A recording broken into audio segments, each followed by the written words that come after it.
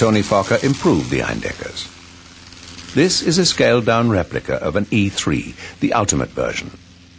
It had a 100 horsepower engine and sometimes 2 machine guns. It appeared in December 1915.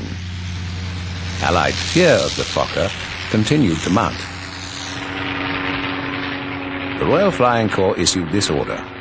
Until we are in possession of a machine as good or better than the German Fokker, a machine on reconnaissance must be escorted by at least 3 fighting machines.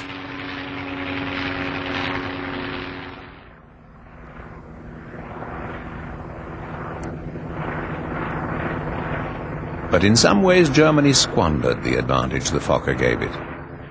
Tactics for fighter aircraft were still to be developed. The Fokkers often hunted alone or in twos.